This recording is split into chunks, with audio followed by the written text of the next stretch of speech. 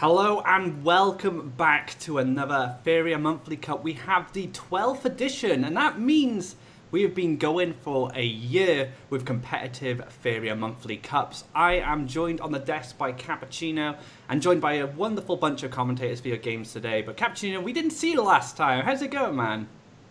I am doing great. Fantastic to be back on the desk and being able to cast with you guys. This is going to be an awesome tournament, and I'm excited.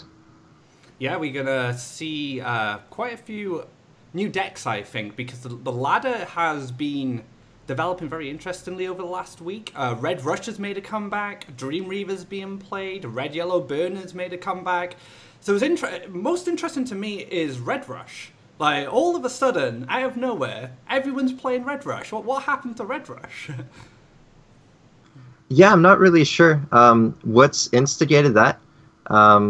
When I was looking through the cards and seeing like what people might be trying to re-innovate or sort of re-establish into the meta would be something like yellow events or trying to refine-tune the Forbidden Library decks. But we've seen this resurgence of Red Rush, and I'm not really sure what caused it, but it is a very strong deck indeed. The interesting thing with Red Rush going forward in, say, like a monthly cup event, we do the Pantheon format. So with best of 5, you get 3 decks, and your card pool is spread across all your decks. Now, Green-Red Crackthorn has been a dominant presence in Faeria for quite some time now, and of course it uses very specific cards that Red Rush is going to want to use. Flame Burst, Cypher's Wrath, maybe even Ground Shakers. But Red Rush is now starting to use Crumbling Golem and the Underground minions to gain additional Faeria. So there's a lot of ways you can build it. But the question is, do you feel that players are going to drop Crackthorn for Red Rush in this meta? When I was looking through the decks that you could bring to this tournament, what really shined to me was doing something like a Crackthorn list and then maybe a green-yellow sack and then a yellow event deck. Or whether or not you go for the green-yellow sack, maybe you just go for a blue deck.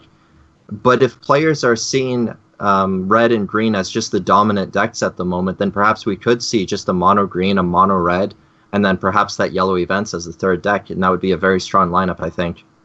Yeah, it's interesting how you can build your lineups in this tournament. You can try to make a read on what the tournament meta is going to be, and then you make, say, a counter lineup. But Mayhem showed us that you can bring some interesting decks and still win a tournament. He brought Green Yellow Sack and Dream Reaver in the same lineup and won the last monthly cup. Do you feel like Dream Reaver's gotten any stronger? I've been playing a lot recently and it's been doing really well. Well, if yellow events isn't as popular as it was back in the previous month, or back in the monthly I casted, I can imagine that with the meta slowing down, Dream Reaver would be a lot better than it was in the past. So I think it could do very well if we don't see a lot of yellow event decks. Alright, so our players are ready and we have got a spicy match for you to start things off. We have none other than Teddy, a monthly cup champion, and he's going to be going up against a community favourite and a member of the Faeria community who's been with us for a very long time and done some great work for us. And that's going to be Scream112, one of Scorch's partners in crime. And Scorch and Shotgun are going to be bringing you the action for this first game. So without further ado, guys, take it away. All right, thank you very much, Aquablad. I, of course, am Scorch13, and joining me for the first time in quite a while on the monthly cups here is Shotgun. How are you doing? I'm doing great. Yeah, it's been a long while. Been busy on a lot of Saturdays, and well, this time I was free. I was like, what should I do that day? You know what? Let me cast again, because I missed that. It's always nice when you have the time available. Even just throw the word out, and sometimes it works out to get you back on the cast here. We are going to ready up and just kind of get into the game as the players ready up themselves when they've done selecting their decks. What are you expecting to see out of these two?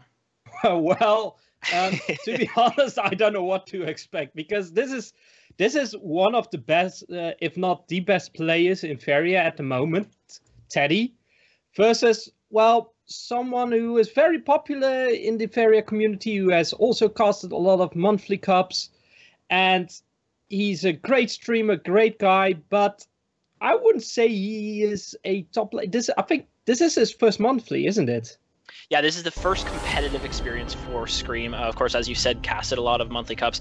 At the very beginning of Faeria's early access, put together what was the Codex Cup as well. So he's been more on that side. Now participated in the qualifier number 1 of June, and this is his first monthly cup. And bringing out looks like an annoying Nat deck to start with from Scream, and we're going to see something of looks more like to be a green-yellow sack with that Village Elder in the starting hand from Teddy here. Well, it could be a green-yellow sack, but it could also be something different because of that Time of Legends. Not all... Well, never mind. It is a green-yellow sack with that Aerodon. But I love that Scream 112 is just bringing the meme deck with the annoying Nat sack. And I can't wait. I'm seriously rooting for Scream, actually. So what is, for those that don't know, what is really the purpose of the annoying Nat deck? Well, there are actually 2 kinds of annoying Nat decks, where this looks more like the mono yellow one, where the idea is that you try to sacrifice your Nats or buff them up using Drakars, and just try and get to that orb as quickly as possible with Celestial Towers, using the whatchamacallit, I've actually forgot the name of the tower that buffs the attack of all flying creatures. That It'd one. be the Golden Aviary. The Golden Aviary, that's it. Yeah, so it does run a little bit like a yellow, just mono yellow sacrifice flying deck. Well, it has a lot of flyer synergy. As you can see, it also has the Windborne Emissary, a great card for flyers. It's generally just a 5/3, and with the annoying Yet on the board, it's always a 5/3. So yeah, that annoying Nat, for those who maybe haven't seen it because it has fallen out of favor quite a bit with the series of nerfs that it received kind of way back before 1.0 even hit. Annoying Nat is a creature that has the last words that it respawns somewhere random on the board. So you always have that flyer on the board to trigger your emissary here. You always have a sacrifice target if you're running something like the Demon Wranglers. So very interesting. And then because of the random positioning when it respawns, you can get it into these aggressive positions and then use the Golden Aviary to start pushing damage. Now it does deal damage to you every time, which is why we saw that Radiance in the mulligan hand from Scream. So it'll be interesting how this plays out. Because it is a 1/1, Aerodon is actually going to give Scream a lot of difficulty here. Yes, indeed. But you also got to remember that that annoying Nat is probably going to grow because of the Aviaries. Now, he doesn't have it in his hand yet, but there is always a chance that he draws into it. And with the Celestial Tower, he can get to that orb in an instant. Now, he draws another Windborne Emissary, which is actually a really good draw at the moment because it's a cheap flyer, it's a sturdy flyer, and it can collect, unlike the Nat, which can't. Yeah, kind of unfortunate in this situation that Scream can't use the Celestial Tower and then have a Golden Aviary as well. That'd be a really good trade for the Nat to kill off Aerodon here. Celestial Tower is always an interesting one to see in these types of decks because it does give you that charge, very similar to Horsemaster, but generally you would save Horsemaster for something like a Crackthorn list, or maybe even a mono green if you're running that as well. So Celestial Tower fits beautifully into this. Well, what he can also do is that he can actually play the command on Aerodon and play the Celestial Tower, and then use Celestial Tower on the Windborne Emissary to kill off the Aerodon and collect at the same time. Yeah, that looks very strong. And in this matchup, the thing is that Scream with 1/1/2's deck is very aggressive, and it seems that he is playing the Celestial Tower, but will he play the Emperor's Command is the question. But this deck is very aggressive, while Teddy's deck is all about, well, it's all about throwing the sword. Oh, he doesn't play the Emperor's Command. Yeah, very interesting, just goes for the trade. Now can reinforce with this other emissary, which he does, and that sets up for the follow-up trade, but is really interesting in that spot that he didn't go for, reducing the power of Aerodon to keep the other emissary alive. Yeah, indeed. Now he did also draw his Radiance Imperial Airship. You only ever draw that card whenever you have 20 health. That's just a law, that's a hidden rule inside the card. Nobody knows why, but that's how it is. Now, Teddy gets a Deepwood Stalker, which is a great pickup, but the problem is it doesn't trade favorably with the Windborne Emissary, so he would want to save that up for something else, or maybe wait until it gets another buff. I would think that he's going to just play the Village Elder here, maybe even sacrifice it to the Assassin, which he is going to do. And the buff goes on the Order Fanatic, and that's one of the biggest Fanatics I've ever seen. 6/5 Fanatic whenever Teddy's actually able to play it here. And now we can actually see how valuable Aridin was. Emperor's Command is a great card at just killing off a Shaitan Assassin here because it reduces the life to 0 and kills the card even through the protection. So now you have this assassin that is a 2/2. Now it won't be able to kill anything off with the Death Touch, but you still need to use 2 creatures to get through that protection. So yes. Really big in that situation of Scream keeping the command, maybe reading into something like the assassin, but now really gets punished. Yeah, but the one thing is that Scream does have the Annoying Gnat, which is a very good card against the Shaitan Assassin, because you don't care that the Annoying Gnat dies, it comes back anyways, and it's only a 1/1. Now, he also gets the Flashwood, so he can actually save up the Celestial Tower, already pinging the Shaitan Assassin's shield, maybe, perhaps, just in case, for some other shenanigans. However, he used Celestial Tower, goes to play the Aviary, and goes to get rid of that Spirit of Rebirth, which I think is a much better play, because that Spirit of Rebirth is going to be annoyance if it stays on the board. And oh my god, the positioning of that Annoying Gnat. Yeah, I think that was definitely a very good play by Scream, going for the Spirit of Rebirth on the far side. This assassin is going to represent gaining some value for Teddy, because if it's able to kill off the Emissary. But if Scream is able to use the Annoying Gnat in the right way, he's going to be able to kill that off as a very valuable retaliation. So going for the Spirit of Rebirth first and really not worrying about the Assassin, really strong play there, and gets a really good reposition from the Gnat. Indeed. Now, Teddy did pick up the Soul Eater, which is only a 5/5. That isn't that big yet, but it is going to grow a lot during this game, probably, unless someone can finish it off quickly. Now, he also has a Wind Soldier, which can deal with the Emissary. And the Annoying Gnat, it's just going to be annoying, so he could also just would Stalker it, I guess, but that's also not really what he would want.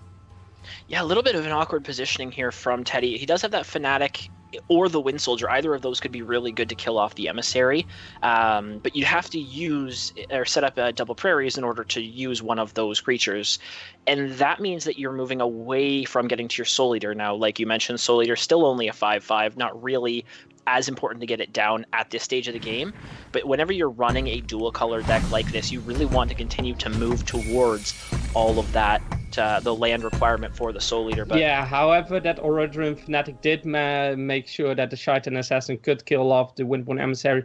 Now, Scream could have actually prevented it by not moving, by just flying backwards one spot, I think, and that way that move couldn't be done. He had to use a Wind Soldier instead, which Teddy can now save for something else. However, the Annoying Gnat can kill off the Assassin and spawns in a, well, not a very special spot, but because it can't kill the Fanatic just yet. It respawns within a jump, though. The Fanatic has jump and normally could be able to kite a creature like this around. That is true, and Scream does also have the Golden Aviary, which I actually missed.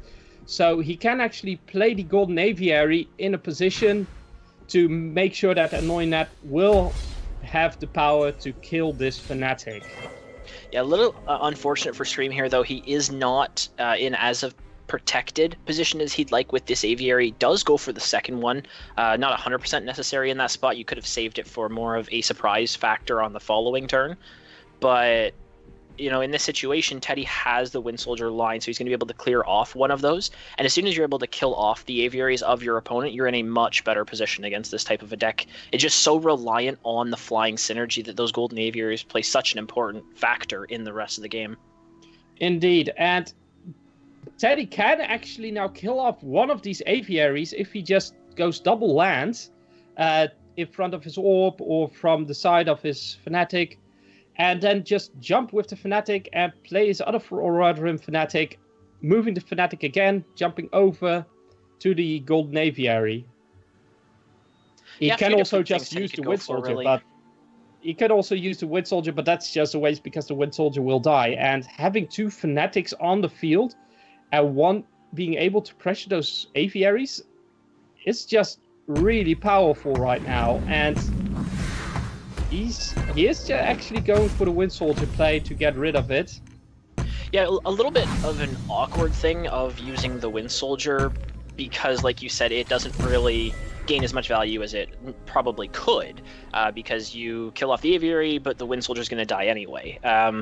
In this type of a game, though, what else are you really looking at that your Wind Soldier is going to clear? Windborne Emissaries, there's 2 gone already, so maybe there's only 1 left. You have your other Wind Soldiers are going to come, and you're going to be able to clear those off right away.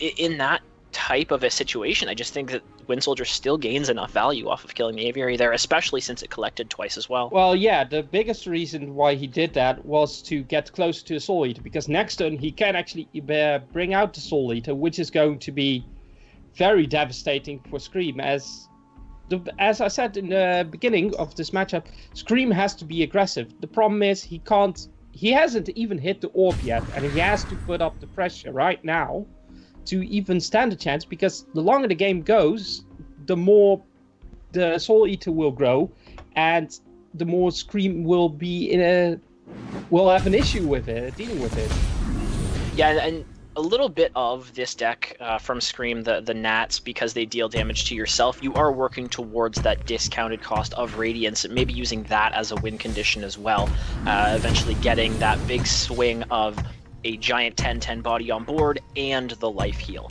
But a lot of time the Soul Eater decks get to a point with a single Soul Eater where they can still hit you for 15 to 20, even 20 plus damage. So it really doesn't matter what your orb total is at if the deck has no way to deal with that Soul Eater or doesn't get aggressive before that Soul Eater can come down. Scream's really going to struggle to close out this game. Indeed, and with the Soul Eater, Scream's deck only runs 1 Radiance because it's a legendary. Teddy has 3 Soul Eaters in his deck, so even if Scream manages to deal with the first Soul Eater, that will be a second, and perhaps even a third. And at that point, it's basically game over, because those Soul Eaters will be so big that Scream won't have the resources to even deal with it. I'm not even sure that he actually runs Last Nightmare in his deck, seeing as he only runs 2 deserts right now, and I don't think he even has the room for Last Nightmares. Yeah, it's always an awkward situation when you're running something like this and you have that 2 deserts down and you're looking for answers. But if you draw into a Last Nightmare, you need the extra desert. So you always end up in awkward spots in that type of situation. But another good clear there by Teddy. Again, just biding his time. He's going to win through a Soul Eater. That is the win condition of the deck. So as long as you can clear off whatever your opponent has and slow down that aggression, you can really always play towards that end game.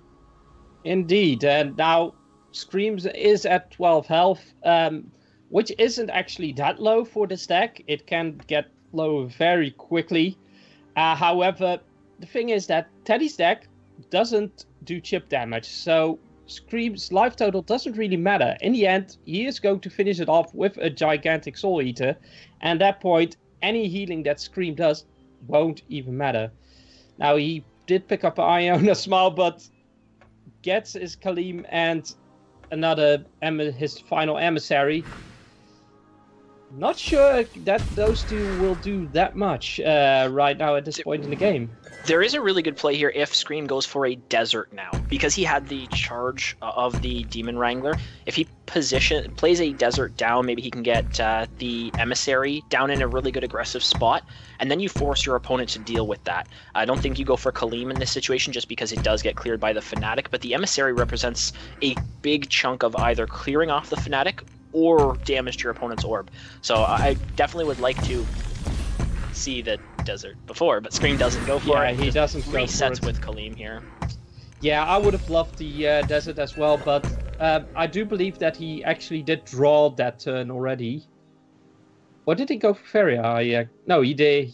He actually already drawn, so he couldn't even play the desert right there. Yeah, a little bit of an odd turn there. So what is the follow-up from Teddy here then? Sitting on 4 Faeria, not enough lands to go for something like a +1 into the Soul Eater. Unfortunately got a Therian Golem off of the Bloom Sprites. That's really never a card that you get to in this type of a deck. Teddy is just going to be very defensive, playing very defensive right now. That Nat can't kill any of his creatures on its own right now. It can potentially kill the Spirit of Rebirth with the Emperor's Command.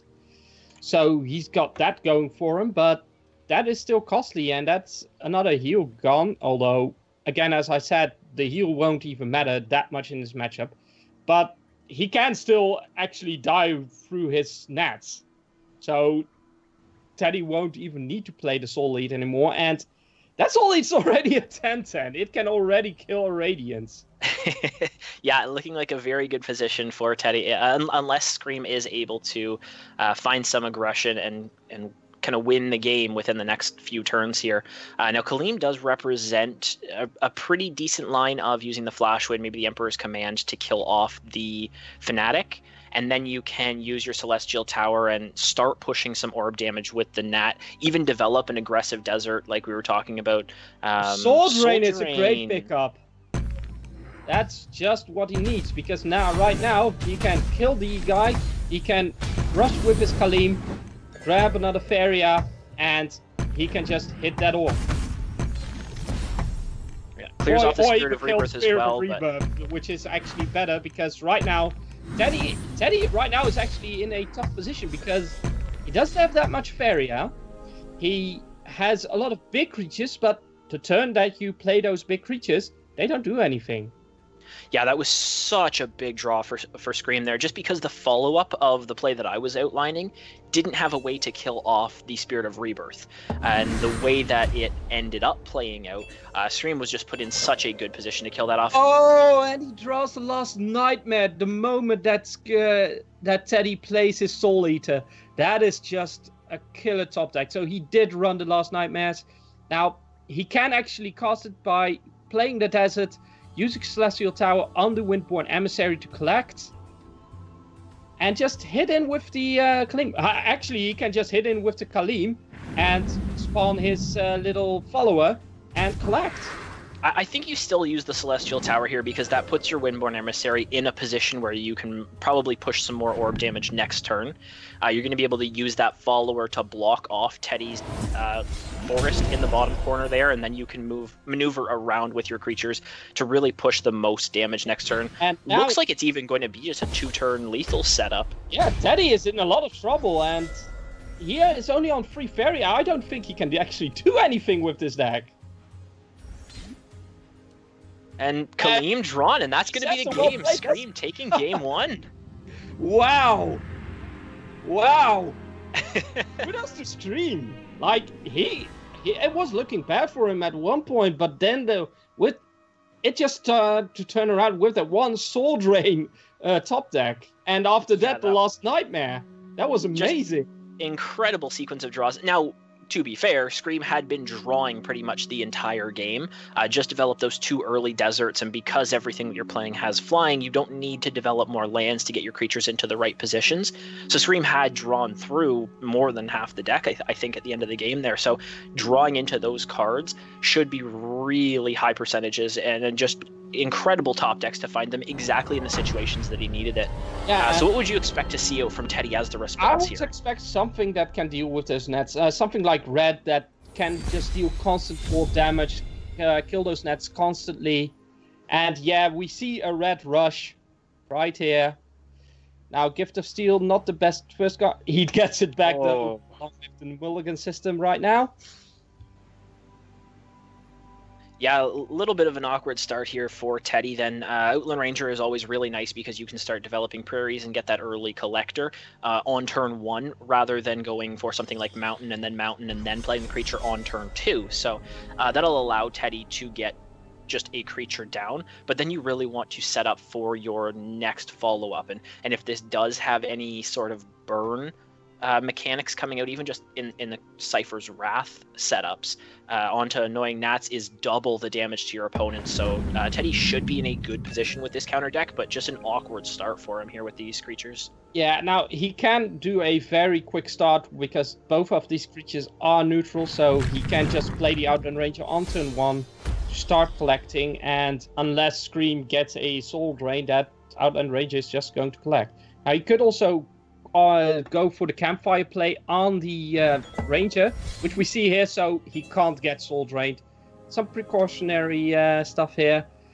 Yeah, it's something that we actually see quite a bit, whether it's against yellow or whether it's against red, because of that Cypher's Wrath. Like I mentioned, the Soul Drain, like you just mentioned, playing the Campfire on the Outland Ranger just almost guarantees that it's going to survive for an extra turn. Yeah, now Scream does have the Iona's Smile to grab some more flyers, which I would see him put down. Maybe he even plays the Annoying Gnat instead, or maybe even both. But I would actually just start with the Iona's Smile. There's not much else that you can play here, and that way you also thin out your deck to get those Soul Drain, to get your removal.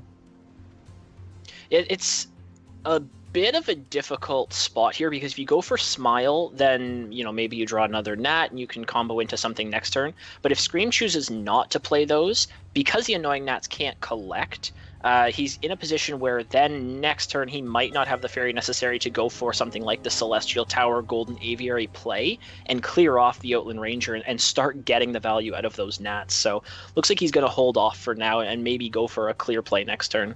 Well, what he also could have done is play the Iona's Smile, play the Gnat, and then next turn go for an extra Faeria and still do the combo, because he doesn't require that many lands. However, he does top deck the Windborn Emissary, which is actually a really good top deck against that Underground Boss, which is just value town generally, but that Windborn Emissary can just trade with it.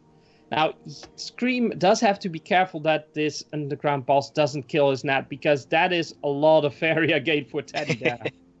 Yeah, it will be a lot of Faeria recovery if you're able to get a lot of value out of the Underground cards. Windborn Emissary does set up a really good answer against the boss, because you'll always have the Gnat on the board, like we talked about in the first game.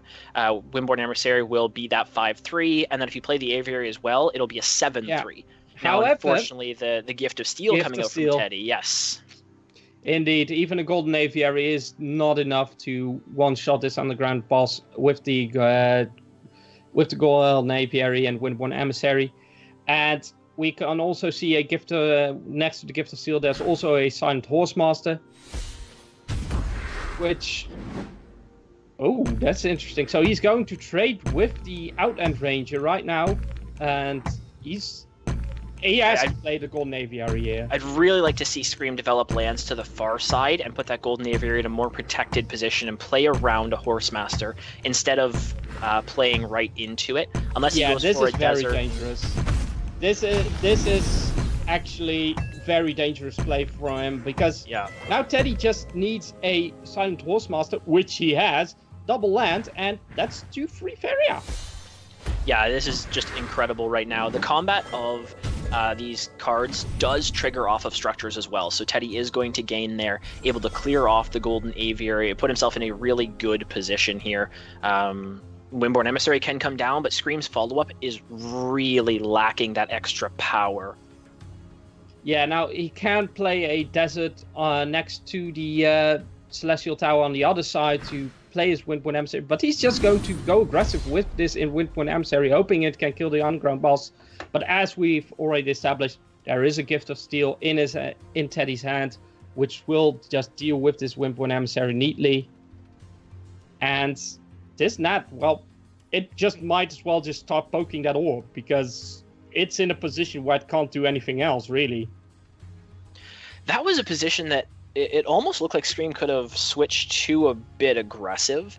Use the Celestial Tower, move the Gnat far across onto the mountain in the bottom right corner there, and place a desert instead of going for the draw, and played the Windborn Emissary in an aggressive spot instead of in a defensive spot. Now that immediately gets cleared by the Horsemaster, but playing around the Underground Boss may have been something he could have gone for there.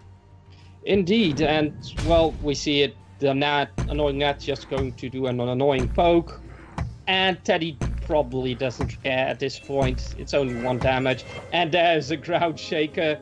Heck, Teddy can actually just play an aggressive Ground Shaker, Cypher's Wrath, the Windborn Emissary, and then hopefully hit the Celestial Tower with the Underground Boss if the net doesn't go into an annoying position. However, he opts for just going for the trade there and keeps the Ground Shaker for maybe perhaps another annoying net. And that's going to be a lot of damage to the orb. Plus, the Underground Boss is now threatening the orb with with 6 damage and a free 2 Faeria gain. I think I still would have liked to have seen the Ground Shaker there if it's something that you're saving for more nat value of the burn of killing those off. I understand that, but in that situation, Teddy could have established the 5 attack of the Ground Shaker in the position where the Underground Boss is, killed off the Celestial Tower, and had the boss in an aggressive position just to follow up with the Gift of Steel next turn anyway. So I think that was possibly just less damage coming out from Teddy over the course of the next turn or two. Yeah, but I think Teddy just wants to save that Ground Shaker to kill more than just one creature, basically. And right now, he's going to get way more value because he was so patient with the Ground Shaker, as he can play next turn. He can play his Ground Shaker, kill off not just a net, but also a Demon Wrangler, and then Cypher's Wrath the Demon Wing. And Scream with the error emote coming out. Yeah, this just looks really good now because he did save it.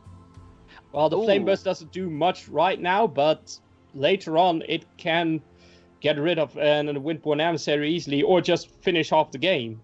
And I would be surprised if we didn't see the Ground Shaker. It's just too good right now. Yeah, Teddy going for the draw instead of... Go ahead. Yeah, well, I'm just Teddy going for the draw instead of putting another mountain down for more of an aggressive line. He's got it with the wrath. I didn't actually notice that. That was very good.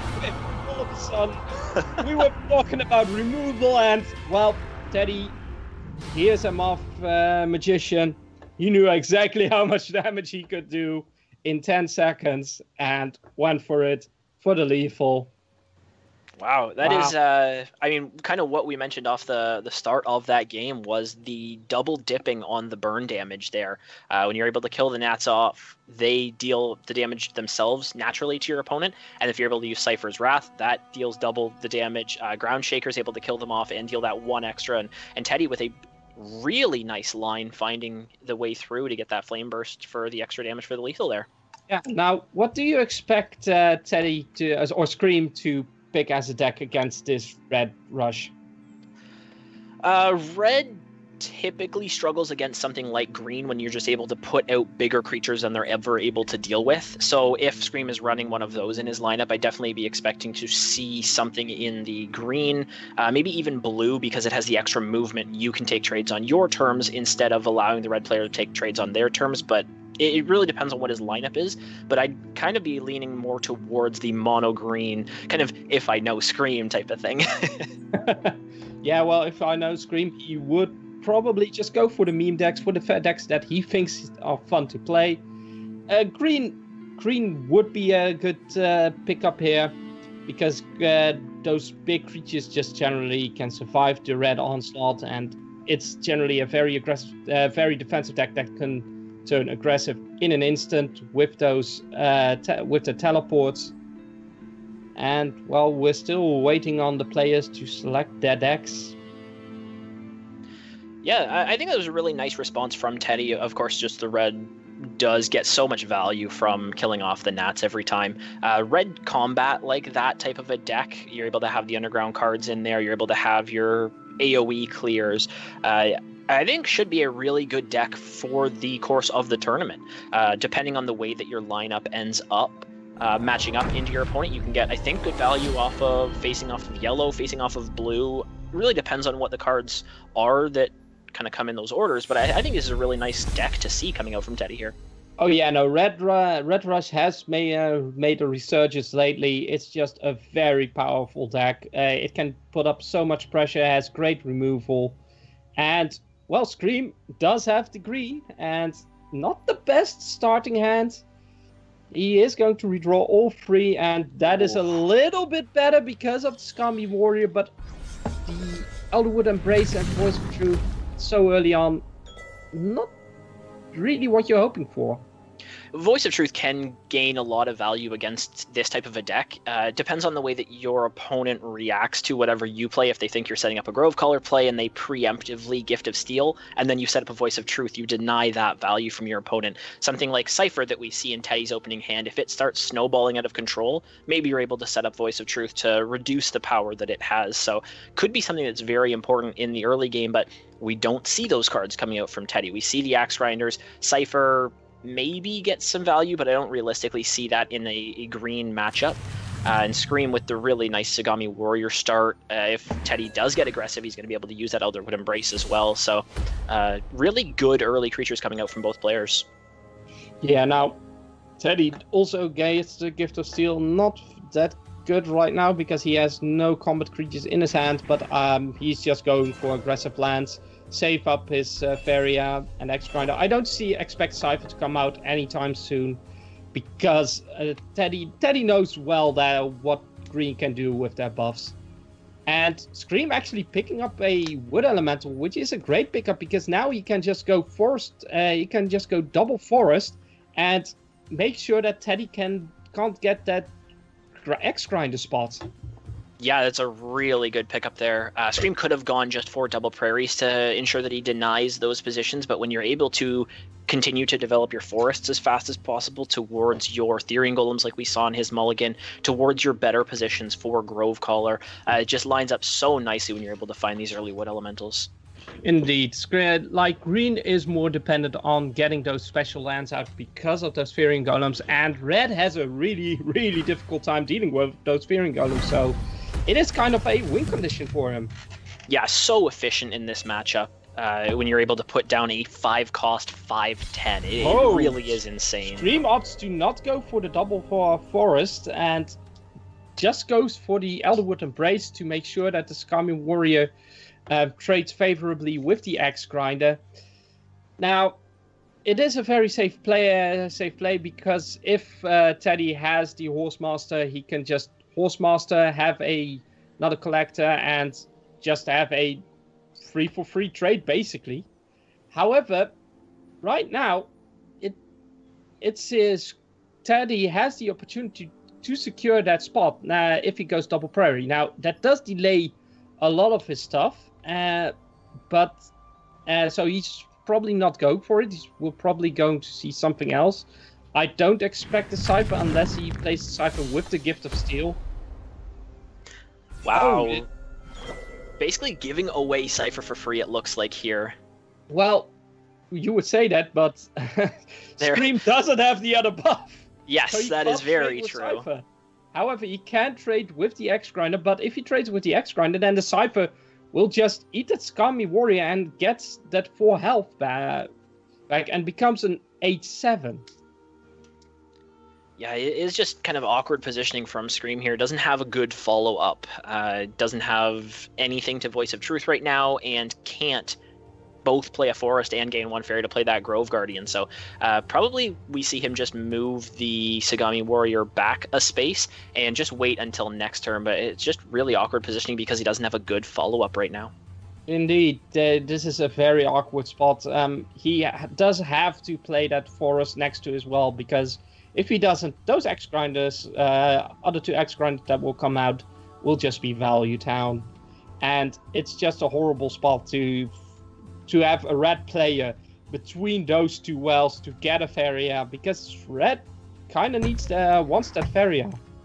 Yeah, it is very reliant on having that extra Faeria gain throughout the course of the game. We saw the Underground Boss come out last game. That's 5 Faeria. We saw the Ground Shakers. That's 6. So if you're able to really cut off the Faeria gathering of these red decks early, they very, very much struggle to get back in the game. Now Teddy does indeed go for the Forest there and just passes the turn. There's not much else he can do, and Teddy now can just start collecting. He can, well, I don't know what else he can actually play because of that 5/8. That 5/8 is still very deadly if Scream gets that other buff. But Teddy knows that Scream right now doesn't have the buff in his hand. So he also knows that Scream has to top deck it, which is a lower chance. So he is going to be very aggressive here. Just play the X Grinder, just put up pressure, and there he is, the buff, the savior. This is so good of a pickup here from Scream. Has the Faeria now to Elderwood Embrace, kill off Cypher, and play Grove Guardian if he wants to, right in between the Axe Grinders. That'll trade really nicely. One of the things that Red can do in this type of matchup against Green is exactly what Teddy is doing. Flood the board with creatures, because you know Green doesn't have any AoE. You can possibly take trades in the right way, but we see Scream just has the ability to counter that in this situation. Yeah, and Scream getting close to those 5/4s, so soon enough he'll be able to play those Faerian Golems, and even the 5/6 and the 7/7 are just very hard for Red to deal with. And now we do see in Teddy's hand that he can actually kill those creatures, but that will be pretty costly. That will require him to spend a Gift of Steel, Cypher's Wrath. I would expect him to do or play the Garradon. Garradon is a massive swing here for Teddy. He's able to kill off both of the biggest creatures right now and have a 6/6, which looks really strong against the just 3/1 of Scream. But there comes the Faerian Golem, which can just deal with this Garradon. I would expect him to just create... Oh wait, he doesn't have the Faeria for it. Yeah. This is very awkward. Is there a play that you can go for to set that up next turn, use the Voice of Truth? I just think Voice of Truth to heal there isn't enough. Well, what Elemental comes out from Scream? Going for the draw instead of either the +1 Faeria or the Forest Development to get towards that Therian Golem next turn, and I guess both Wood Elementals represent killing off Garradon, but just looks like your opponent should have something to deal with the 3/1. Yeah, no, he is going for this because the Wood Elemental does grant the 5th Forest for the Faerian Golem. And next turn he can actually play the Faerian Golem because one of his Wood Elementals might survive. Though, as we can see, that won't be the case because of the Cypher's Wrath. And yeah, Teddy is just going to put on the pressure.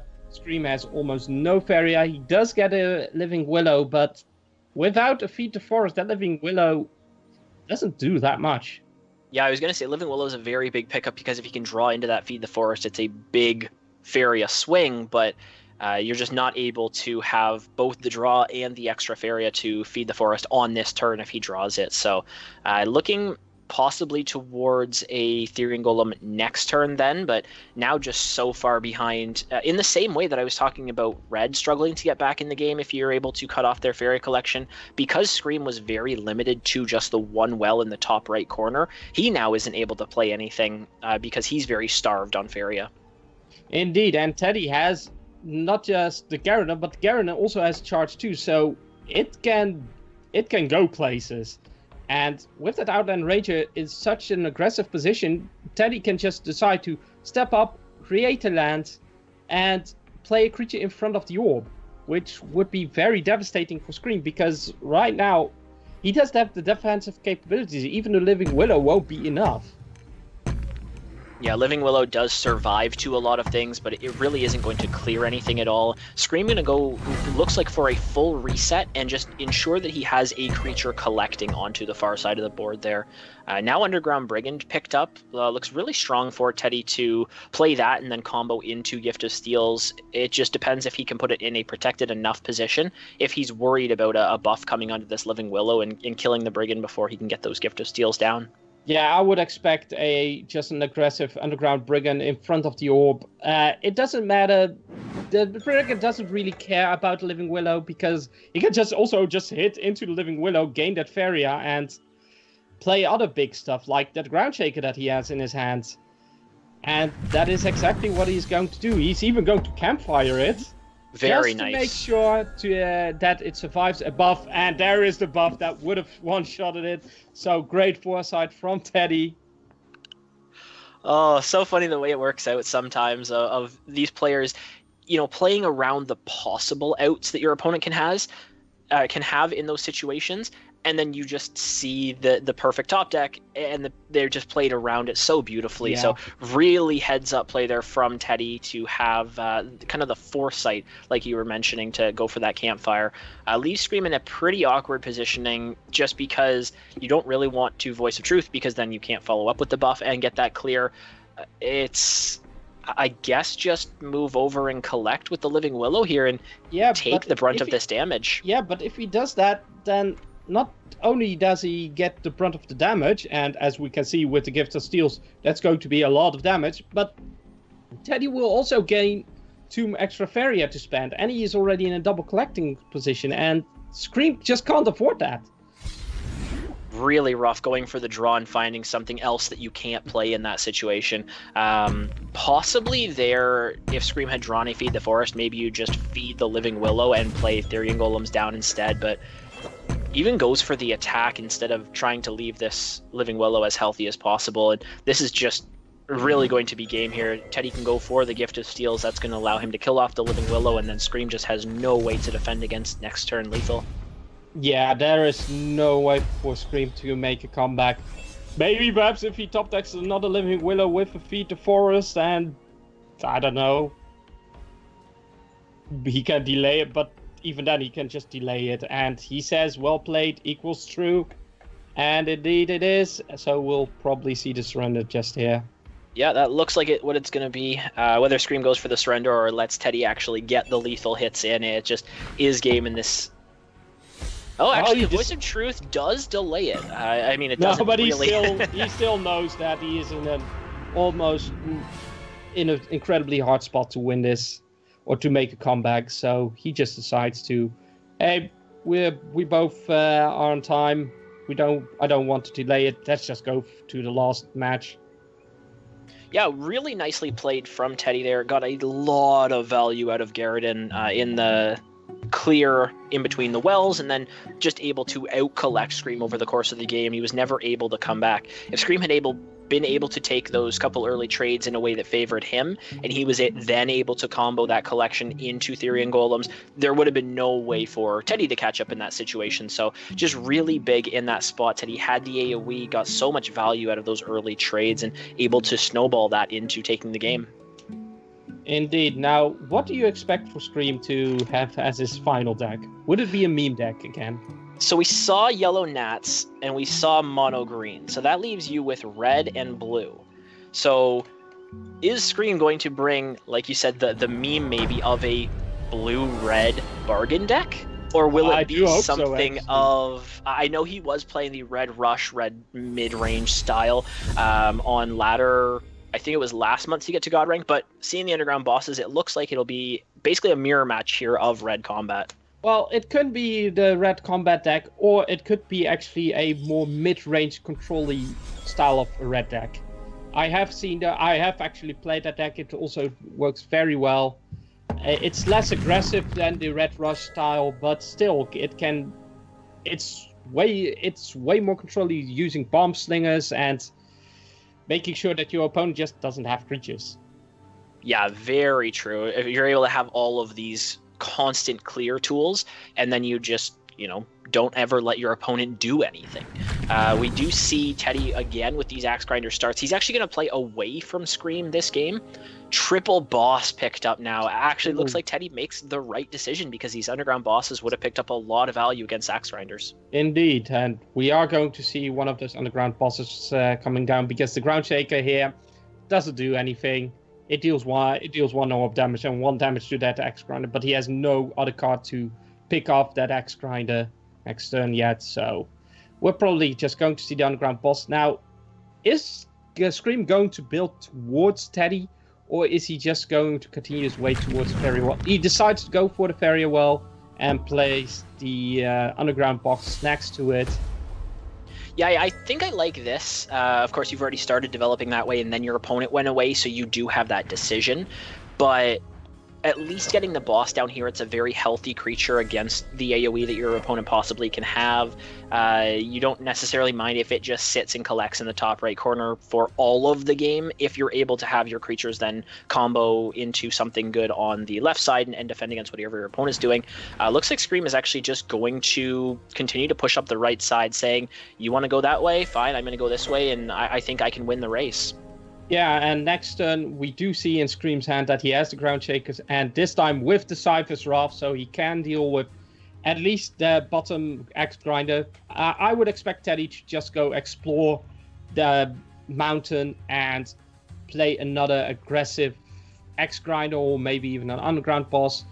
If Teddy goes on the defensive, then he'll probably be in a losing spot in this game. As Red, you want to be the aggressor.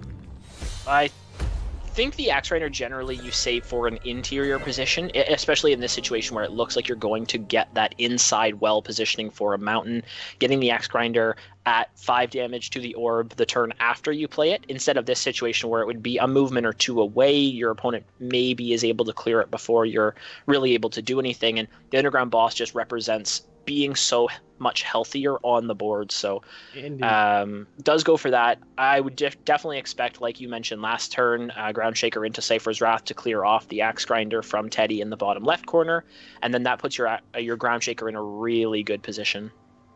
Yeah, this is at this moment Scream will have the double collect, and Teddy doesn't. He only gets 1 Faeria each turn.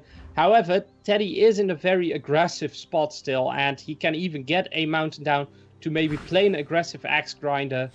That Ground Shaker is also pretty aggressive, but the problem is that it's still 2 spots away from that orb, so this turn he can't, or next turn he can't really do anything yet with it. Another Axe Grinder picked up here for Teddy, so even if one of them gets cleared, he's going to be able to reinforce with another. Really strong positioning here. Is that little step ahead because his underground boss is looking to threaten some damage next turn instead of Screams, which is sitting up in the top right corner here. So Flame Spitter. That is a card that you generally don't see being run in these decks because it doesn't do enough. However, if Scream manages to get a Flame Burst off the top of his deck, then he can actually just kill off this underground boss. Flame Spitter is actually really interesting in here because we've already seen the 1 damage come out from the Ground Shaker, reducing Teddy's underground boss to a 3/4. Axe Grinder sits in the same way. It's got the 4 life. So underground boss of Scream sitting up in the top right corner, attacking into either of those creatures. Flame Spitter is going to be the 1 extra damage needed to clear those off. So really interesting to put those in there. Scream obviously making a read of, I need 1 extra damage in a lot of situations. So indeed. Now, where I think he is actually going to decide to just play another underground boss instead of moving the other underground boss. This way he still has that Faeria collection, and he can just easily deal with this underground boss if it hits into your orb.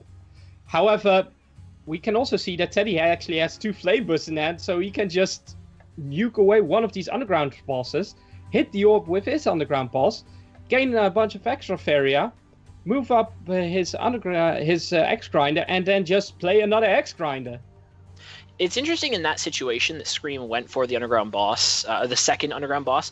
Again, because they have the combat, they recover that Faeria. Maybe you can find something good to play as a follow-up of some like AoE if that's what you need. But if Scream had held that boss instead of playing it because he already had the 1, he could have kind of baited your opponent and maybe make Teddy think twice before really flooding the board if he's going to go for the Outland Ranger, if he's going to play the second Axe Grinder as well. So it's a situation where you could have held a card to make your opponent wonder if their play is correct, because if Scream right now was sitting on 6 Faeria instead of what now is 6 Faeria, it would have been 12 this turn.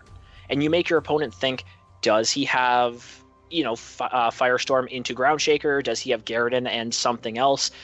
Do I play this Axe Grinder in that position, or should I wait for something like a better position in there? So really interesting that Scream went for that. Is going to be able to clear off the underground boss of Teddy here, but I think it was just a situation where you could have almost baited your opponent into wondering if you had that AoE. Indeed. Now, of course, Scream doesn't have the AoE, but he does have the Flame Spitter, and Teddy is in for quite a surprise when he sees it coming down. He is just going to clear this underground boss. He kind of has to. That underground boss is just generating value for Teddy. Teddy, however, is on 9 Faeria. Next turn, he's on 12, 13, 14 Faeria, which is a lot. He can do a lot of stuff. He can even just play his play a Garrodon if he wants. Yeah, Scream's going to have to be not necessarily careful here of that AoE, but like you said, your opponent has a ton of Faeria, so you need to know that that is a possibility, but I don't think he can really play around it. You need that Flame Spitter to come down to kill off the underground boss. You need your Axe Grinder in an aggressive position so that you can keep up with the race of your opponent's Axe Grinders. So it just has to be all these creatures down onto the board. And it's interesting in this spot because Teddy already has the double Flame Burst. He just has to get his opponent down low enough that maybe the third one gets picked up and you're able to finish the game through those, whereas Scream has none in hand. So he really needs both of these creatures in the bottom right corner to carry the game.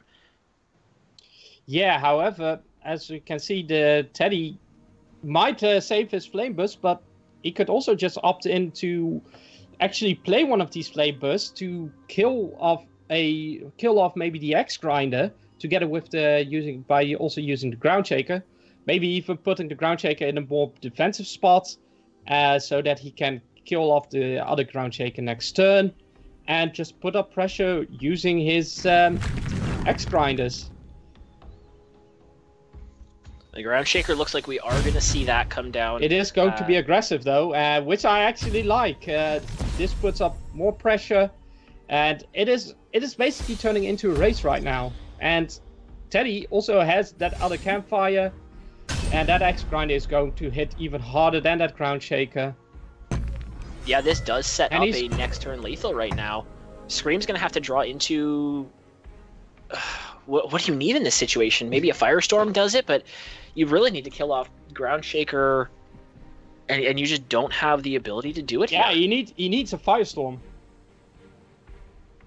He actually does need a Firestorm in order to kill at least 2 of these creatures and have a sort of chance to survive. Actually, Firestorm would actually be great if Teddy doesn't pick up the finishing. Maybe another Flame Burst or another Cypher Swap, because that would be enough.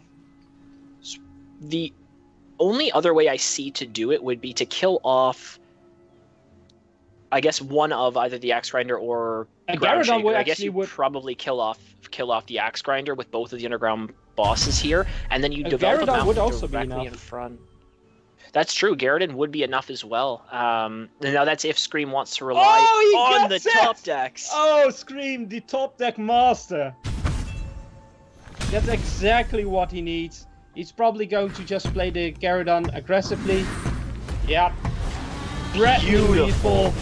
And now Teddy has to hope for his own Cypher Swap. It's got to be a Wrath. Yeah. I was going to say in that situation, if Scream didn't want to just rely on the top decks, Gift of Steel is not enough. He's 1 Faeria short. If he top decked the Gift of Steel instead of the underground boss, that would have been enough. But sadly, it isn't. And well, yeah, that's going to be game for Scream, evening up the series 2-2. Whoever expected Scream to do so well against Teddy?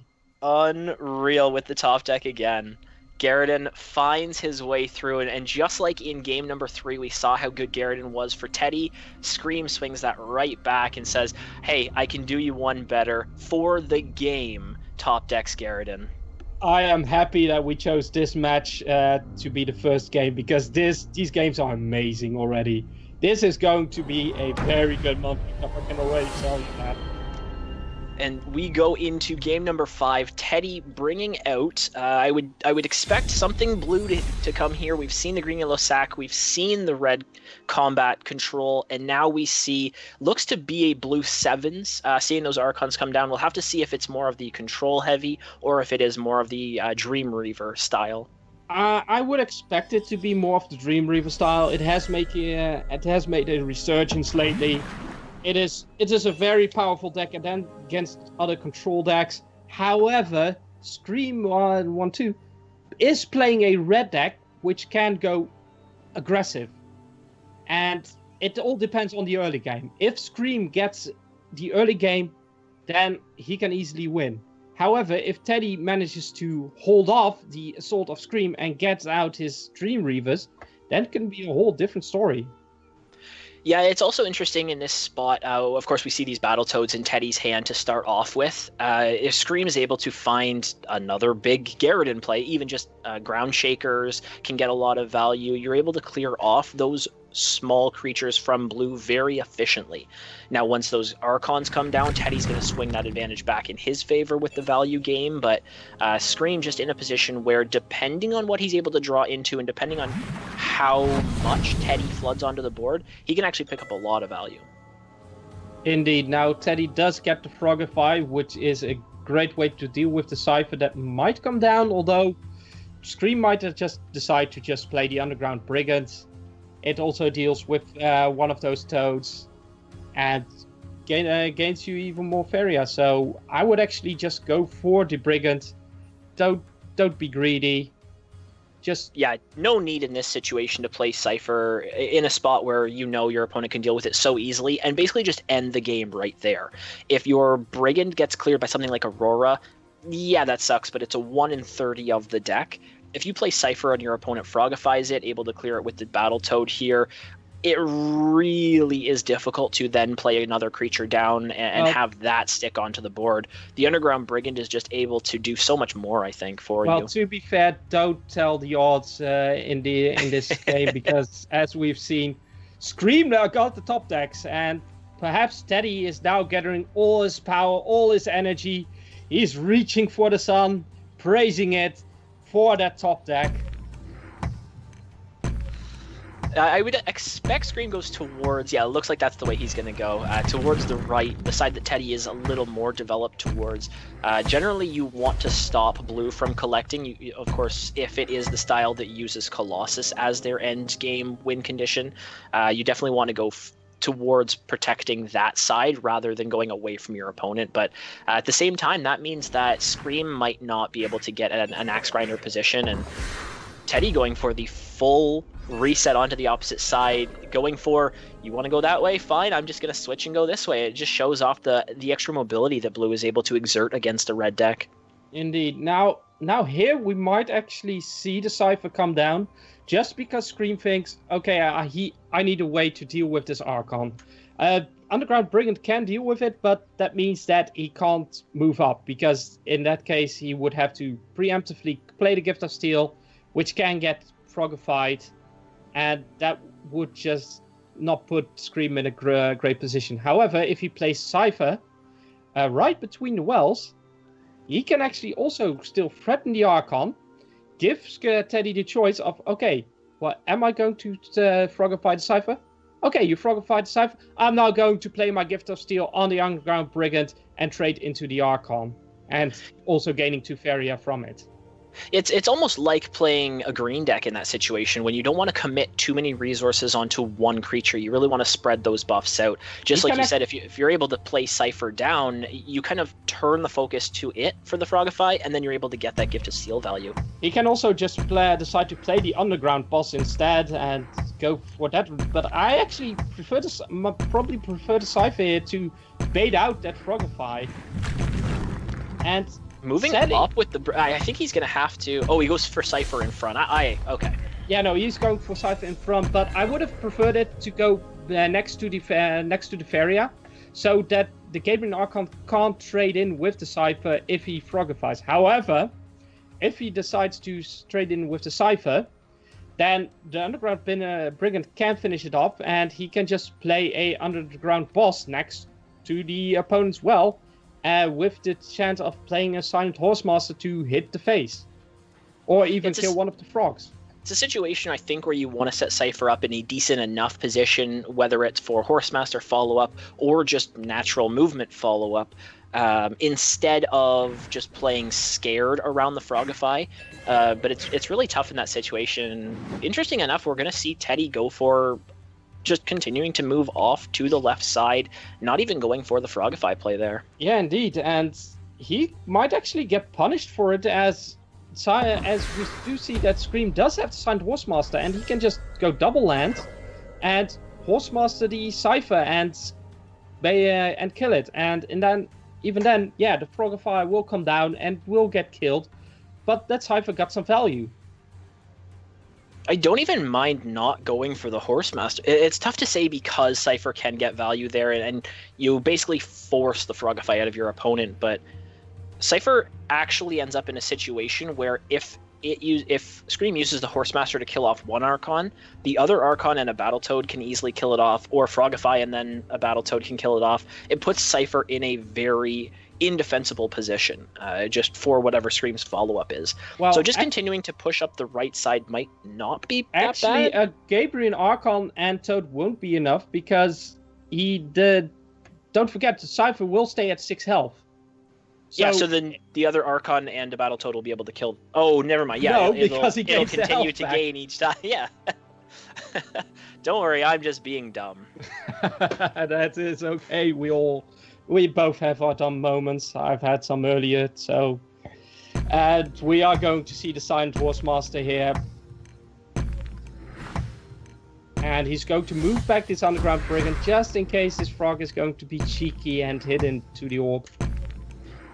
Yeah, a little awkward there because of the way that Scream has to position his prairies. Has to then move the Brigand back, and then you just kind of end up in an awkward spot. But I do like not playing the boss versus playing it here, just because it would end up in a position where it doesn't really accomplish anything, and then Scream's saving that Faeria for a possible AoE if he draws into one, depending on what Teddy goes for. Indeed, I do like that he doesn't play the boss. He keeps it. The Underground boss wouldn't do much there.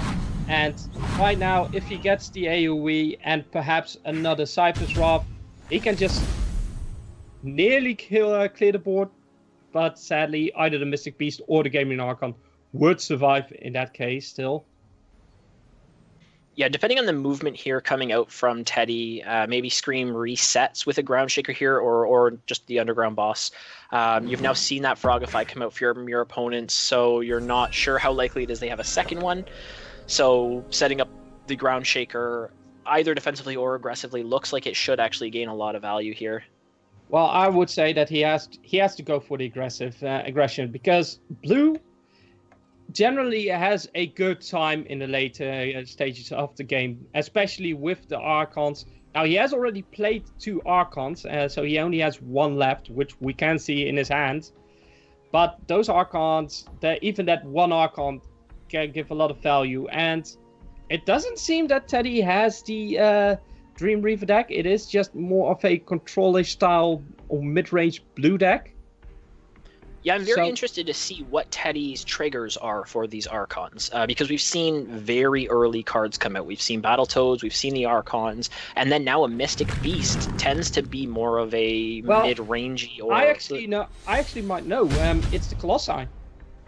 Oh, that would make a lot of sense. Yes, they do trigger from Gaming Archon, because the Gaming Archon does say if you've played 2 cards with a base cost of 7 or higher, which the Colossi do have.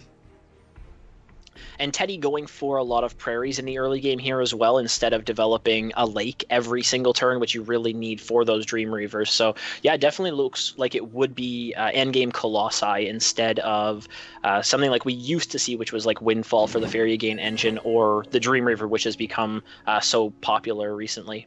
I didn't keep count, but Teddy has been double collecting for quite some time. He has been collecting from the opponent as well. So those Colossi must have been discounted quite a bit right now. Yeah, he's collected at least probably 3 or 4 times, so they should be getting very close to the minimal cost here. We are going to see another Archon come down in a good position here from Teddy. Cypher's Wrath is a really nice pickup here, though, for Scream.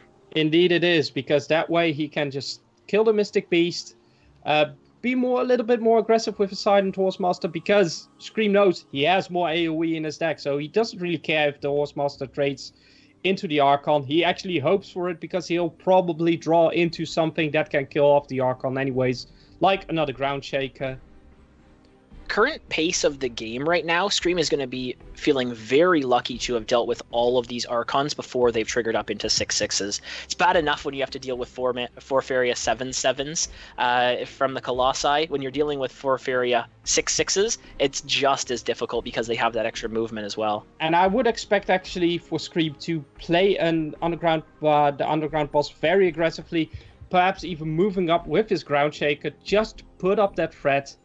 And next turn, he can just go play a Gift of Steel on the underground boss, hit the orb, get some more extra Faeria. And yeah, he just needs to be aggressive. Yeah, that looks like a great play, and that is what Scream's going to go for. Saves him exactly the Faeria for the Cypher's Wrath here. I was kind of interested there if Scream was going to go for double Prairies instead, just to move Ground Shaker down, give it that attack line, then you have your boss to follow up right after. But Scream going for the play that sets up the boss in a position where it can actually attack the orb next turn, instead of a position where it would have been a turn away, but you already have the land, so maybe you could draw next turn. So this is going to force Scream to play a land next turn. He's not going to be able to draw or gain an extra Faeria, but sets up what looks like 11 damage, which is going to be massive. Indeed, and not just 11 damage, but also gain an extra 2 Faeria, so he can play perhaps another Cypher's Wrath or even a Flame Burst. So Teddy is in a very tough spot. Now he does have the Frogify, so he can deal with one of these, but the question is, do you want to put it on the underground boss, or do you want to put it on Ground Shaker? The Ground Shaker deals at the moment more damage, and if he plays it on the Ground Shaker, he can clear it using his Gabriel Archon. However, that underground boss hitting your orb, you don't like that, especially if Scream has a Gift of Steel in his hand, which he does. I think the big thing here as well, if Teddy goes for the Frogify on Ground Shaker, the Archon is able to clear it, and then the other Archon in the top left corner is possibly able to clear the Horsemaster. That sets you very vulnerable to a Ground Shaker that your opponent is easily going to be able to play next turn. So I'm really not sure. It looks like he's going to go for the Frogify, but chooses to move the Archon away instead of keeping it in the aggressive position, just because he was so afraid of that AoE threat.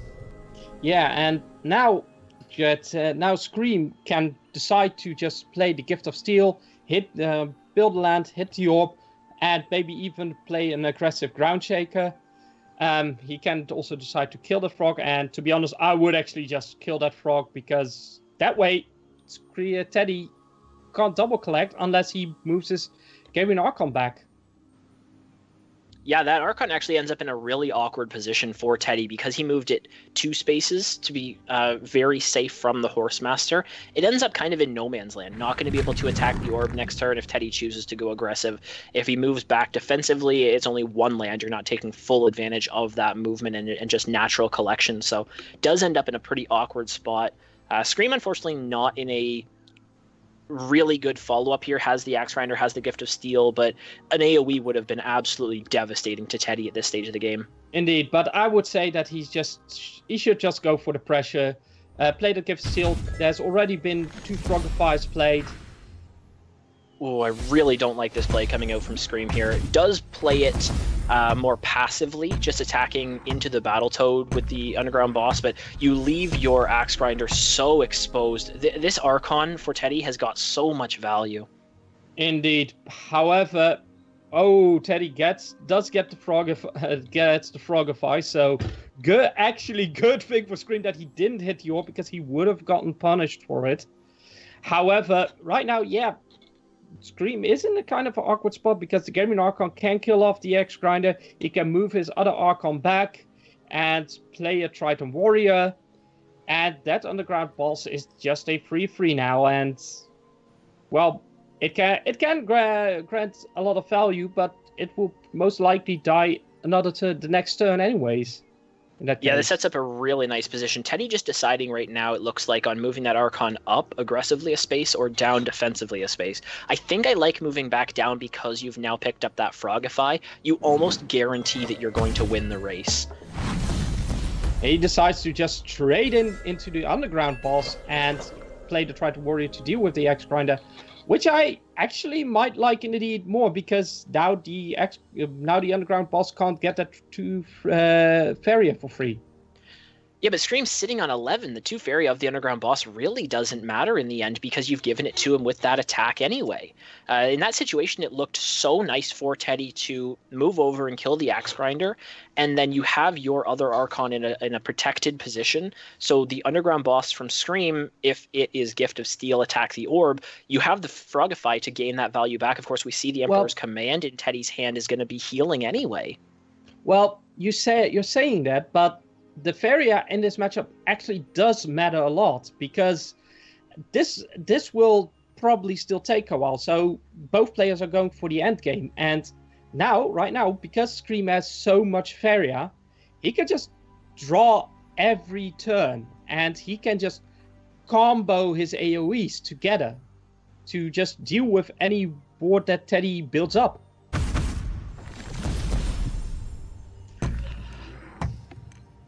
So Scream going for the trade of the Axe Grinder means he's going to go Underground Brigand and set that up into Gift of Steel for next turn. Unfortunately, in that spot, if he had gone for the Axe Grinder hit to the orb, the Brigand would have been very exposed to a good trade from the Triton Warrior, and then you end up in a little bit of an awkward spot there. But the bad draw for Teddy.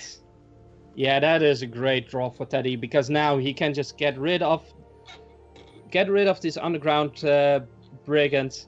He can even collect extra time and make sure that the Gift of Steel is kind of dead right now.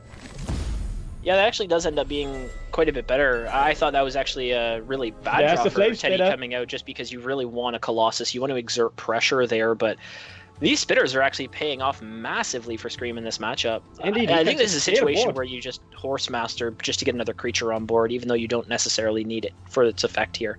Oh, most definitely. Because one thing that Blue is bad at is just clearing off a board when it doesn't have a board of its own. It generally needs a board. The only thing that can maybe do it are the Ninja Toads, but I haven't seen that from Teddy yet, so they might not even run those. Yeah, definitely not really looking like that's a card that Teddy has in this deck here. I really hope Scream plays the Horsemaster, otherwise you're really relying on whatever you top deck of an AoE or something big next turn. Horsemaster just represents so much more safety for this Flame Spitter. And Indeed. Just pushing damage. Like, you're in a position where your opponent has no creatures on the board, and you really have control. And he actually, if he plays the Horsemaster aggressively, he can actually deal 11 damage next turn. He does play defensively, however. I would have actually preferred it if he maybe did play it aggressively with those Gift of Steels for the next turn. Just nuke that face. Because Teddy has no board right now. He can play the Water Elemental, but that Water Elemental is going to be in an awkward spot. Yeah, and one of the big things I kind of mentioned in the previous games when Teddy was on the red deck as well, really, you have 3 Flame Bursts. You have Cypher's Wrath that's going to deal damage to your opponent. You have these Ground Shakers that, although it's just 1 damage to the orb, it does burn them down. So really, your opponent's life total is restricted on, if you get those hits in with the creatures, you can draw into the Flame Burst to end the game. In this situation, Scream could have pushed so much damage with the Horsemaster, where that extra 1 Faeria from playing it as a defensive collector really doesn't make that much of a difference. Indeed, and he can now also play the Ground Shaker, and in that case, that would have represented so much damage and represented lethal actually next turn if he did that, but he did opt in to go more for the greedier, I would say greedier, for the more collecting long game.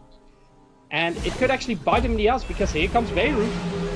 Yeah, Beru's a really big pickup here, not only for the power of the creature, the body itself, but just because it's going to clear these mountains off. So Scream's going to have to decide whether he deals with that or whether he just tries to end the game next turn.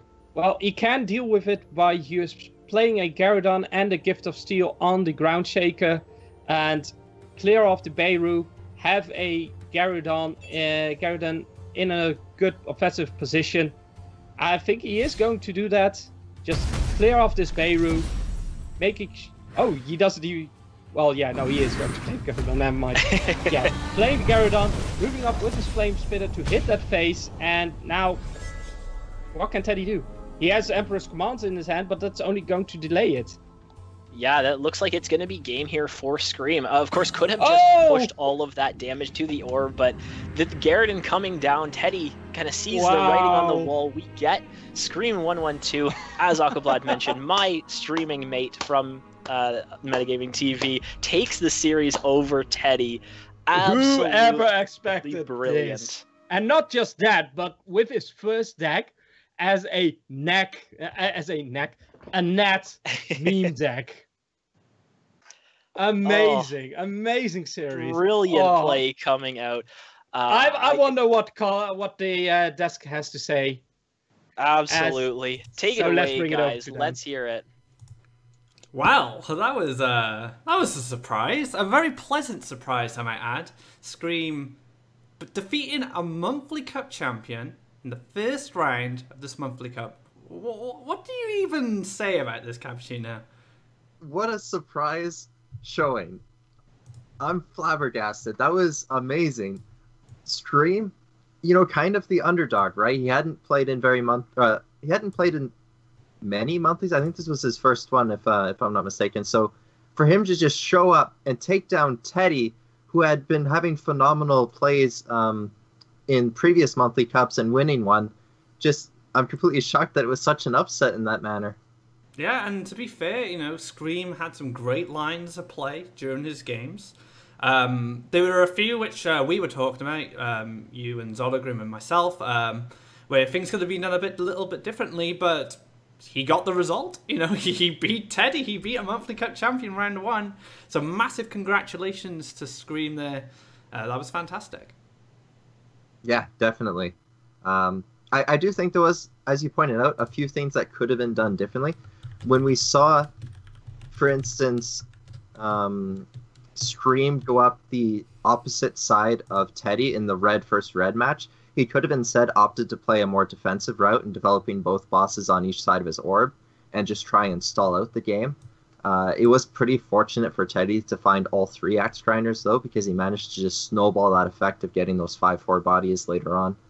But yeah, Scream ended up pulling it off, and huge accomplishment for him. And those Nats as well in the first game. We were saying, he's just memeing here, but then he won, and then he continued to win after. It was absolutely fantastic. Well done to Scream. Unfortunate for Teddy. I know he is a crowd favourite to take one of these big cups. But now, Scream, maybe he will be our next monthly cup champion. Who knows? Yeah, it's actually great that you point out the Nat deck, because I was looking at that and it had a lot of key things about it that is just very hard for opponents to deal with. If you can get that Nat out early and have decent summoning positions, which we saw very often, he was getting the summons in the spots he needed. And then you find, that golden aviary and you start getting 3 damage every hit. There was a reason that Nat was nerfed from 2 damage down to 1. It's just so oppressive when you can get multiple hits in with it. Now, I've played a fair amount of Nats myself. Did a deck doctor on it a few weeks ago. So if you would like to know more about the Nat decks, be sure to check that on our YouTube channel. But it's one of those decks that if it gets going, it's really hard to stop. Because you'll always have creatures on board, especially for a deck like Blue, which needs initiative to be proactive. If you have a Nat deck against like Blue Jump, you're very favoured to win that, because if you ever get a Nat or 2 down and they stick with an Aviary and they can start clearing stuff, it's very hard for, say, a Blue Jump to come back from that, because they'll never gain initiative ever again. So it does have good matchups against some of the tier 1 decks. But overall, I think it's just fun. It's just a fun deck. You get to use your Nats, you get to use Aviaries, you just get to use cool mobility tricks.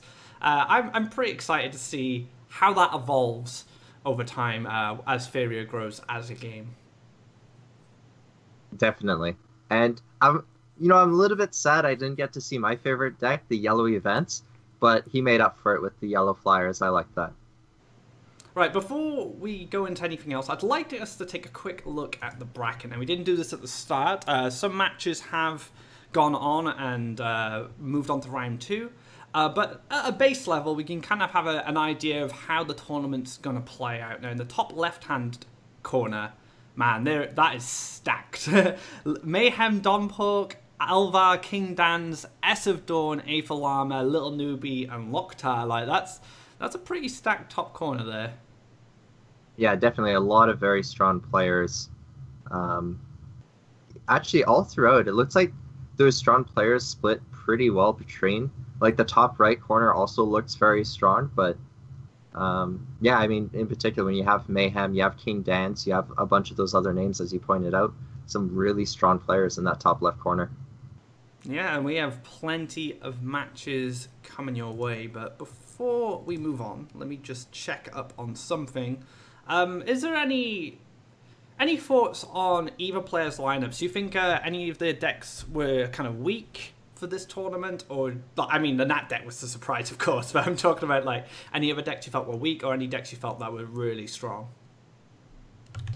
Well, I think as an underdog player, honestly, playing stuff that your opponent doesn't expect is going to be a huge advantage for you, because you get to maybe catch them off guard, maybe get a string of luck. Whereas when you're playing a standard deck, it's very easy for your opponent to understand the matchup. So if they're a very experienced player, they know where to weave in value. So I think Scream bringing these, sort of atypical decks was actually a very strong idea. But from Teddy, I am surprised we didn't get to see yellow events. I actually think that's the strongest deck in the meta at the moment. But, his red combat, very strong. Going through, I don't know if the Outland Rangers were strong in it. That's maybe a weakness against yellow and red. And then, honestly, the rest of his decks were okay. I think blue is his weakest one. And instead of the blue deck, I think I would have preferred to see a yellow event deck. But from Scream, I liked his decks.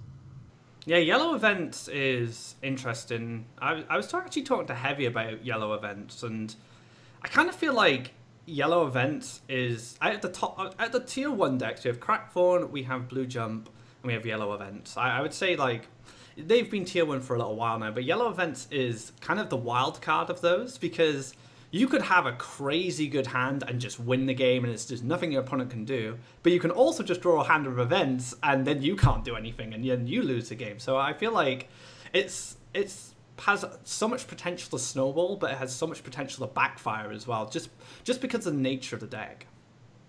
Well, it does depend on the list. You're definitely right. Some people usually go for a more event line where they use like hold the line and stuff, but the lists that I've sort of popularized on my stream back when I used to play it very often, it's actually more favored to have creatures than majority of decks. Like a lot of decks actually have more events than the version of yellow events I would even play. Using like Soul Packs and Windstorm Colossus, even if you have that event heavy hand, you can still get out your big creatures early on, and that's one of the main advantages. Now you can sometimes get Flashman, Falcon Dive. That happens, but it's the same thing for red with like getting Double Flame Burst, Cypher's Wrath. Yeah, you can. Every deck is kind of prone to that. I just feel like you said, some builds of yellow events is even more prone to that based on how many events they decide to include in the overall list. But now, guys, we have something very special for you. We are going to reveal the first spoiler for the Oversky expansion here exclusively at this monthly cup. I hope you guys are excited. We're going to have Atmaz to talk you through it. Atmaz, are you with us? I'm here. Thanks for having me. All right. Tell us about this card. You hear me? Okay. All right. Well, okay. So this is what everyone's waiting for. We are going to reveal some new cards on stream today for the Oversky that's coming out this summer. This will be the very first card that we've publicly revealed. So to introduce this a little bit, there's a lot of themes we're aiming for in the Oversky, and one of them, an important one, is discovery, right?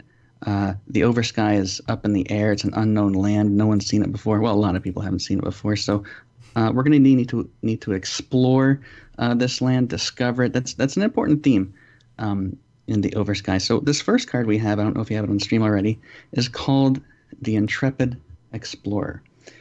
Now, the text of the card, of course, reads, gift. Each player will get an Explore card.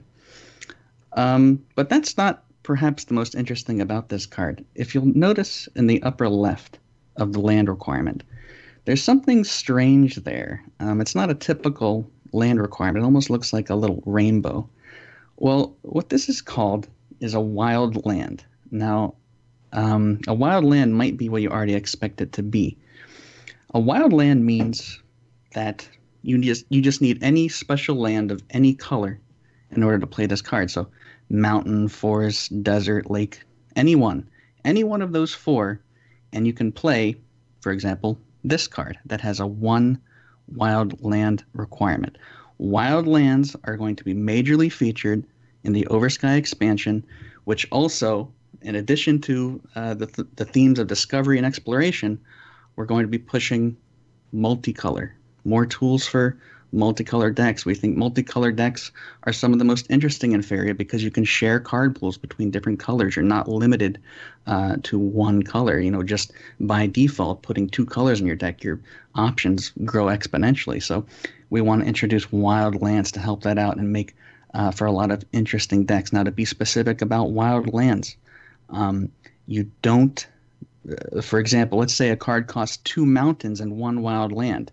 It's important to note you will still need 2 mountains and then 1 of any special color. So one of those mountains doesn't also satisfy the requirement of that wild land, just to make that clear. So you will still need 3 lands appropriately for a card like that. But this is Intrepid Explorer. These are wild lands. This is the first card of Oversky. I'd like to hear what our desk thinks about this card. All right, Cavatune, any thoughts? I want to pick your brain here. Wow. Okay, so I have a lot of ideas on this card.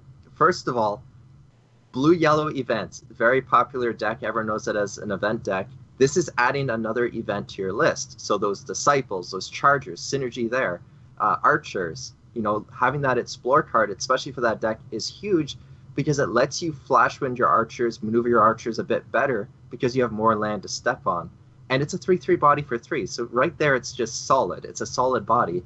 But then even going more into like just mono yellow event decks where you can get that Windstorm Colossus having that event, or red rush decks where you can get the aggressive Axe Grinder. Definitely a lot of theory crafting that can go with this card.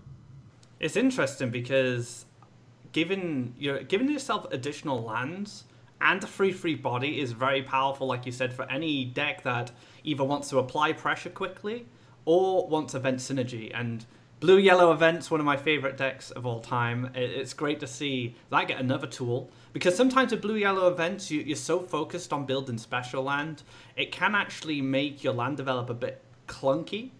Depending on what you run in your list, and being able to, so with blue-yellow events, you tend to go like desert, lake to a well, and then you have a lake, and then you have that gap, and then you could fill that gap with the explore, and then put a lake on your opponent's well or a desert, and then you have an aggressive avenue for your disciples and your chargers, without say needing maybe a flash wind, maybe just needing Kaleem's trainer. So it does definitely open up some more tools for these event synergy decks. I think it looks really cool. Is there anyone else on the casting team who'd like to have a comment on this? Any thoughts? Scorch? Sure, I'll jump in. Even just without looking at this card specifically, just the mechanic of the wild land requirement that Atmas was talking about, absolutely love to see that come in.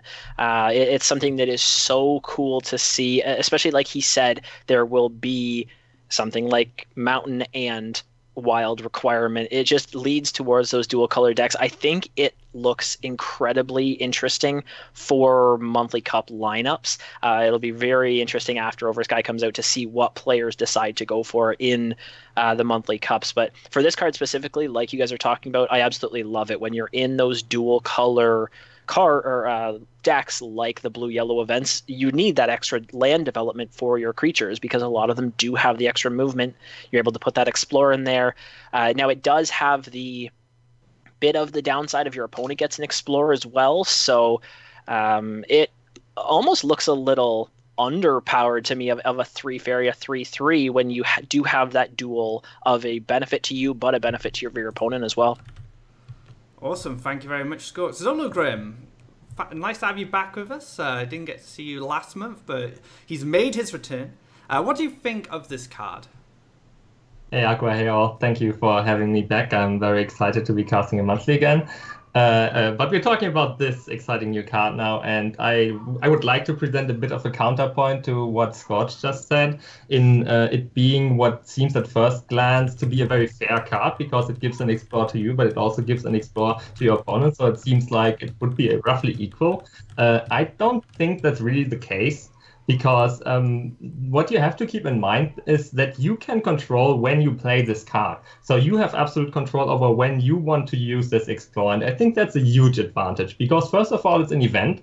And you know you have this card in your deck, so you can build an event-focused deck, and there's a very good chance that your opponent might not play any kind of event synergies in his deck, so that's an inherent advantage, first of all. But second of all, you are the first person to be able to use the Explore, so you get a Faeria advantage to put pressure on the board. Being the proactive player is always an advantage, because your opponent has to react, and you already have your creatures or your removal or whatever available at your disposal. And also, you are the first to be able to use the additional land to surprise the opponent, like you already mentioned, with movement tricks and stuff like that. So I think there's a lot of hidden depth kind of to the card, which seems like it would be fair at first glance, but I think there's a lot of chances for the card to give you a big advantage that's not very obvious when you just look at it for the first time.